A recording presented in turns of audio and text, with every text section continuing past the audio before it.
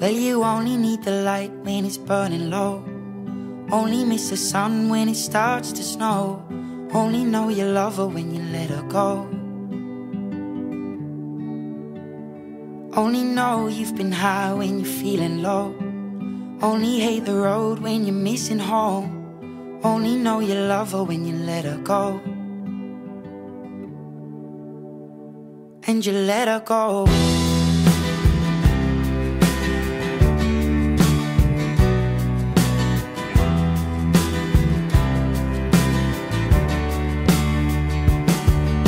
Staring at the bottom of your glass, hoping one day you'll make a dream last. But dreams come slow and they go so fast.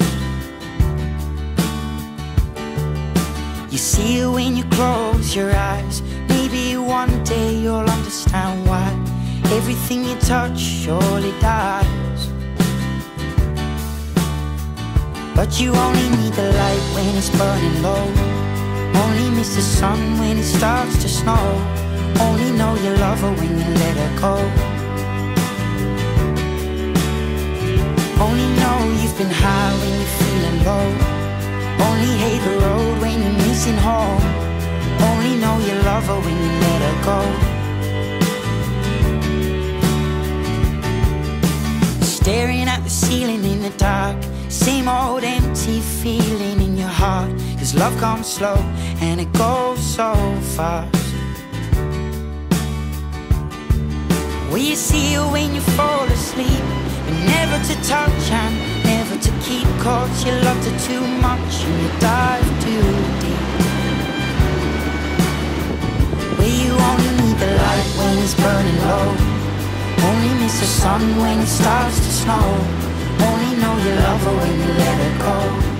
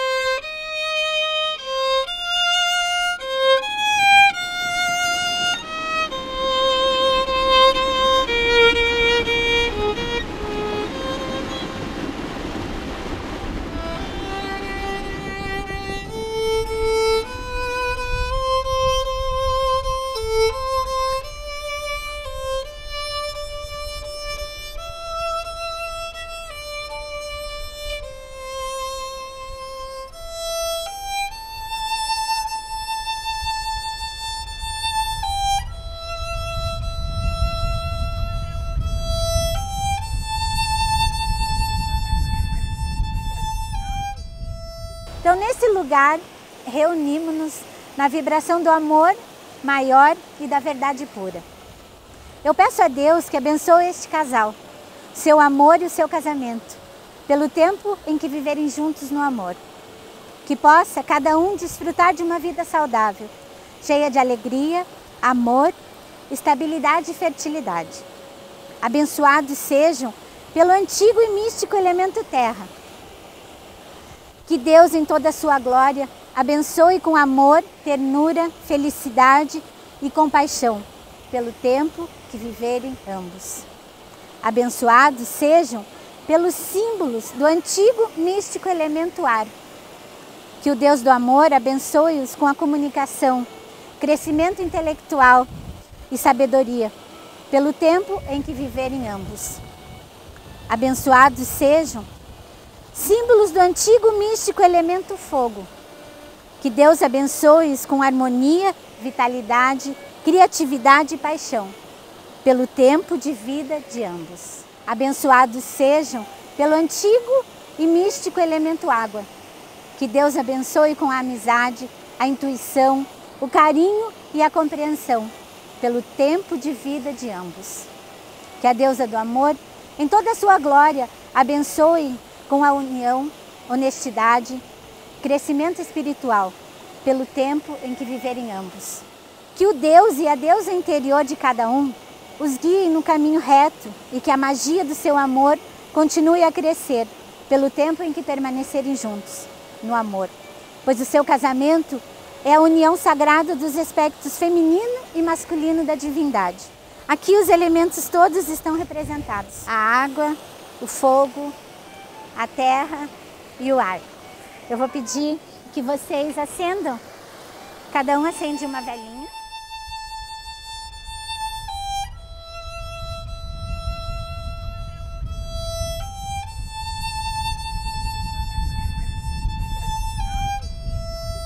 Pelo sal e pela água, eu purifico e limpo esses belos símbolos do amor.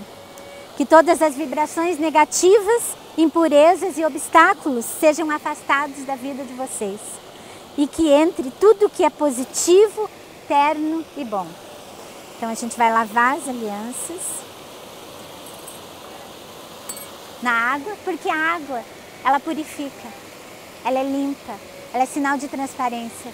E assim deve ser o casamento de vocês, limpo, transparente. E aí agora a gente vai para o sal, porque o sal é o elemento que tira as energias negativas, que purifica. O sal, ele não se deteriora, ele não estraga. Que o casamento de vocês seja também assim. Nunca estrague, que nunca se deteriore. Abençoadas sejam estas alianças. Assim seja. E agora estamos aqui reunidos hoje para celebrar o amor. O amor que uniu vocês há 5 anos atrás. De um jeito que ninguém imaginaria que fosse acontecer. O amor mais bonito é o que chega sem aviso, sem cerimônia, sem frescura, vem de surpresa, repentino, enxerido, surge do nada e muda tudo. Impetuoso, desmedido, esse amor não tem vergonha na cara. Altera os rumos das coisas, muda a velocidade do tempo, troca os planos. O amor é forte, intenso, poderoso, generoso e também bondoso. O amor é a única coisa que transforma a gente de verdade, que nos faz capazes de dar a mão e levantar o companheiro.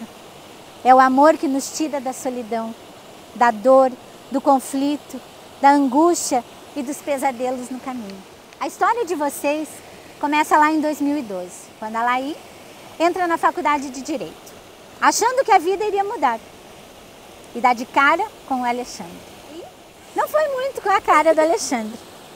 Os professores falavam que lá no fundo da sala era o harém do Alexandre. E a melhor amiga da Alay tinha uma caidona por ele. E por muitas vezes as amigas tentaram juntar os dois. Ainda bem que não conseguiram, né, Alay? Em uma véspera de feriado, esses dois, conversando sobre reunir os amigos para uma saída, resolvem sair, já que o Alexandre iria pegar a sua carteira de motorista naquele dia e poderia ir buscar a Alay em casa. Ela morava no Portão e ele no Tingui, bem pertinho. E depois de combinarem tudo com os amigos, começaram a dar para trás. Ninguém confirmava a saída. A Alay estava desistindo de sair, quando a sua mãe, por uma intervenção divina, incentiva ela a sair e ainda lhe dá dinheiro. Tudo conspirando para ela sair aquela noite. Pois ela saiu. O Alexandre veio buscar e depois foram buscar o resto dos amigos. Ela era a única menina. E foram para um barzinho. Conversaram bastante e resolveram ir para a pista de dançar. Naquele momento, a sós do casal, Alexandre ataca. E acabaram se beijando. Isso era dia 4 de maio de 2012. A Alay não conta para ninguém o que aconteceu naquela noite. Principalmente para a amiga que gostava do Alexandre. E a partir daí, foram se conhecendo e ficando. Até que um dia resolveram parar e conversar sobre o relacionamento. Não se largaram mais. Mas na faculdade continuava tudo em segredo. Até o dia que a Alay e a Bruna estão conversando e a Bruna acaba contando algumas coisas para a Alay. E a Alay sente que deveria contar algumas coisas para a Bruna. E acabou contando que ficou com o Alexandre. A Bruna ficou muito brava. Não por você ter ficado com o Alexandre, né? Mas sim por ter escondido isso. Um mês depois, Alexandre convida a Alay para ir da cidade dos pais, Cerro Azul, para conhecer os pais e a cidade e descansar um pouquinho também. Só que a amiga iria também. Só que no dia seguinte, Alexandre iria mostrar para elas uma ponte que tinha sido derrubada pela enchente. Olha a força da água. Mas no caminho da ponte acontece um acidente e acabam capotando o carro. Graças a Deus ninguém se feriu gravemente. Só Alay ficou com a mão presa embaixo do carro e fez um ferimento bem grave nela. Esse acidente só fez fortalecer o que sentiam um pelo outro. Como nem tudo é perfeito, quando imaginavam que tudo estava bem e o relacionamento se fortalecendo, acontece um fato na vida da Alay. Sua mãe se muda do apartamento, leva os irmãos mais novos, deixando ela e o irmão sozinhos no apartamento, sem nada. Ela, com vergonha de contar a situação que estava passando, não conta nem para Alexandre o ocorrido. Nesse período, passou por muitas dificuldades. E quando não tinha mais como esconder, acabou contando para a Bruna e para Alexandre. Assim, acabava passando um dia na casa de um dia na casa do outro. E depois dos jogos jurídicos da faculdade, Alexandre convida ela para ir morar com ele na casa dos pais. E é lógico que ela aceita. As dificuldades são grandes, mas como o amor estava muito presente nesse relacionamento, as dificuldades foram sendo vencidas. Até a Alay descobrir que estava grávida.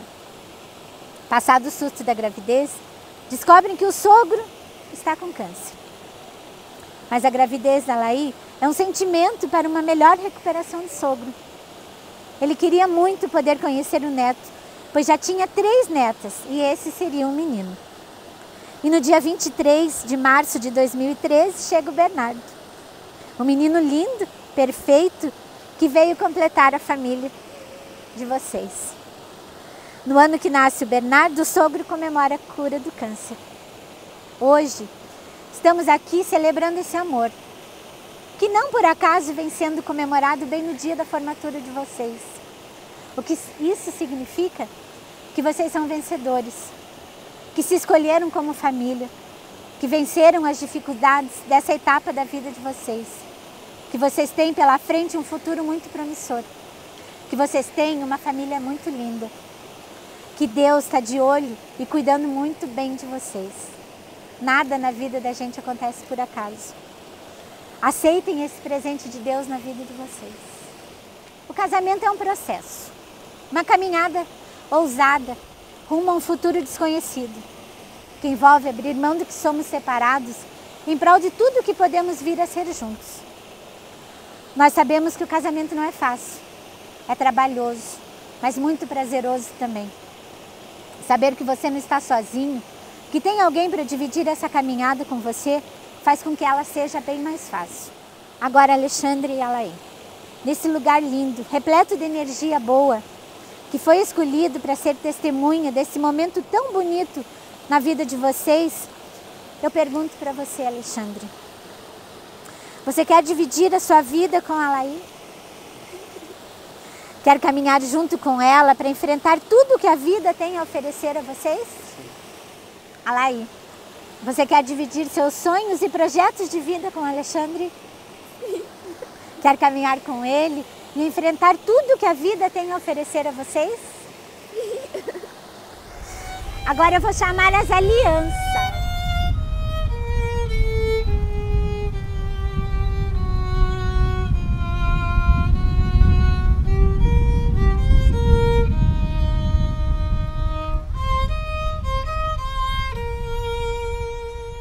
Essas alianças, elas são símbolos físicos do compromisso de um casal, da sua ligação emocional e espiritual.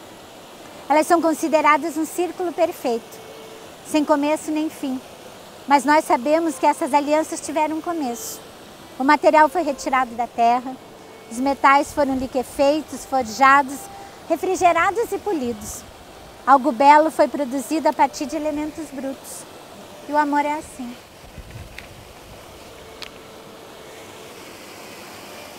Para mim, mais do que um pacto com a igreja, com a sociedade ou com a família, elas representam um pacto entre vocês dois, entre duas pessoas que se amam e que compartilham a vida. Quando vocês não estiverem juntos, é só olhar na mão esquerda de vocês. Representado por essas alianças aqui, tem um pedacinho de quem vocês amam. um pouquinho da vida que vocês compartilham e um pouquinho dos sonhos, que com certeza devem ter muitos para realizarem juntos.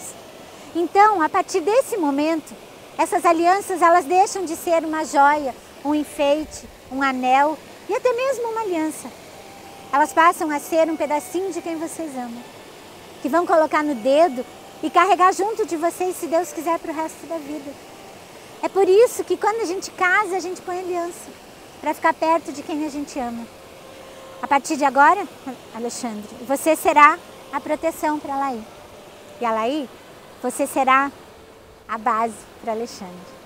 Honrem essas alianças e esse pacto que vocês estão fazendo aqui, nesse lugar lindo, né? Na natureza, tirando o frio, né? Tá lindo, maravilhoso. Mas honrem, porque isso daqui é um pedacinho de quem vocês amam, que vão carregar junto de vocês. Eu te dou essa aliança como sinal de que escolhi você. De que eu escolhi você. Para ser a minha companheira. Para ser a minha companheira. Para dividir a minha vida. Para dividir a minha vida. Eu prometo te amar. Eu prometo te amar. Te cuidar. Te cuidar. Te respeitar. Te respeitar. E ser fiel a você. E ser fiel a você. Hoje. E todos os dias da nossa vida. E todos os dias da nossa vida. Pode colocar.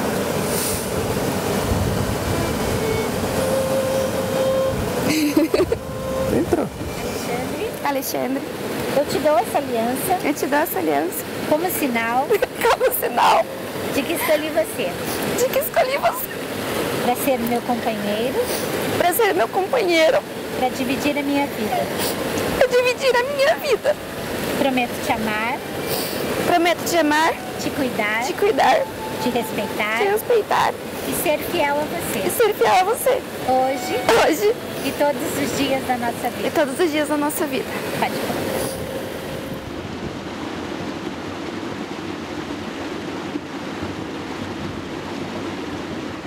Meu amor, não tive tanto tempo quanto gostaria para escrever o que eu queria falar sobre você. Então eu resolvi agradecer. Muito obrigada por ter me escolhido. Muito obrigada por ter insistido em sair com você. Obrigada por me adotar. Obrigada por enfrentar tudo e todos por nós.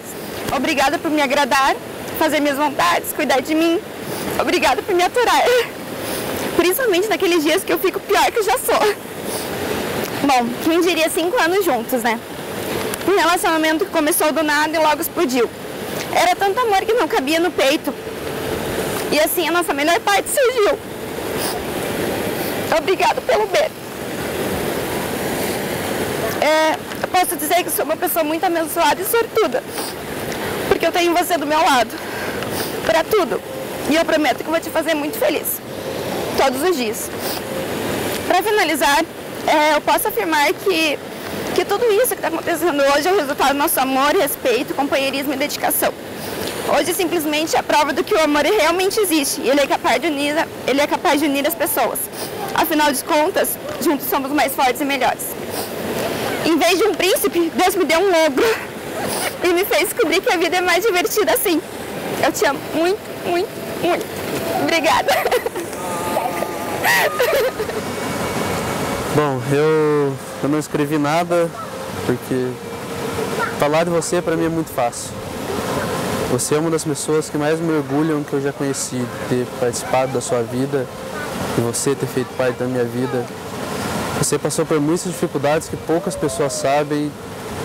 Eu, inclusive, não sei todas elas. Mas você enfrentou tudo isso com uma força tão grande, uma naturalidade da forma que você agiu. Parecia tudo tão difícil e ao mesmo tempo tão fácil. E eu ter te acolhido, como você falou, ter te adotado, eu fiz isso mais por mim do que por você, no final das contas. Eu senti que ao mesmo tempo que eu te ajudava, eu me ajudava, nós crescemos muito juntos, você me ensinou muita coisa nessa vida, muito. Você me deu o melhor presente da nossa vida. Veio a nossa gravidez, aconteceu num momento bem inoportuno, só que não tenho palavras para descrever o que foi isso, foi perfeito. Nós passamos por muitas dificuldades juntos e tenho certeza que nós vamos passar por muitas mais dificuldades, mas Chegamos ao fim de um ciclo e iniciamos outro hoje. E agora só temos a festejar e eu prometo com todas as minhas forças que eu farei tudo que for necessário para fazer nós três a família mais feliz do mundo. Eu te amo. Eu também te amo. Não dá beijo aí. Todos nós temos nossas crenças, nossa religião e nossa forma de relacionarmos com Deus. Desta forma, unidos a este único Deus, eu convido a todos para juntos rezarmos a oração universal, o Pai Nosso, pedindo a Deus que abençoe este casal, o seu amor, o seu casamento, pelo tempo em que viverem juntos. Que possa cada um desfrutar de uma vida saudável, cheia de alegria, amor, estabilidade e fertilidade. Pai nosso que estais no céu, santificado seja o vosso nome. Venha a nós o vosso reino. Seja feita a vossa vontade, assim na terra como no céu. O pão nosso de cada dia nos dai hoje. Perdoai as nossas ofensas, assim como nós perdoamos a quem nos tem ofendido. Não nos deixeis cair em tentação, mas livrai-nos do mal. Amém.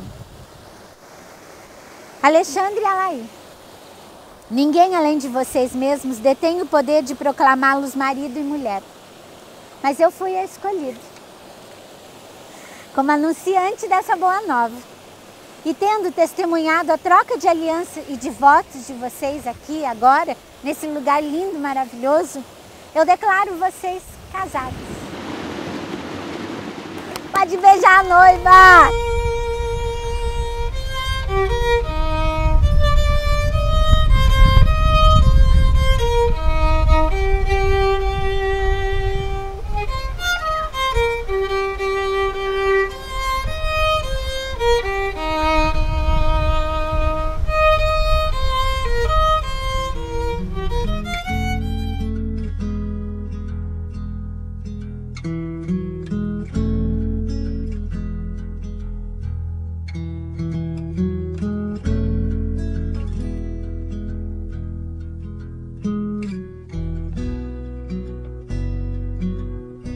When I look into your eyes, it's like watching the night sky or a beautiful sunrise.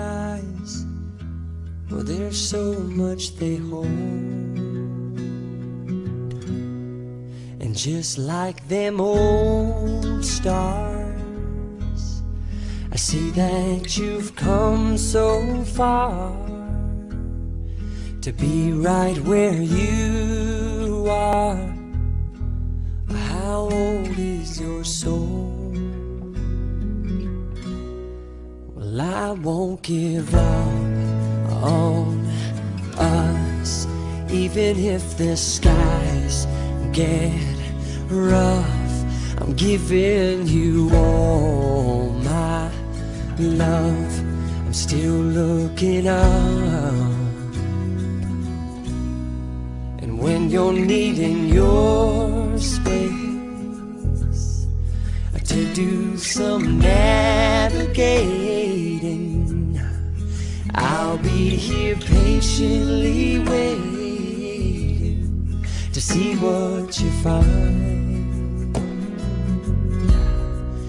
Even the stars, they burn, some even fall to the earth. We got a lot to learn. God knows we're worth it. I won't give up on us, even if the skies get rough. I'm giving you all my love. I'm still looking up.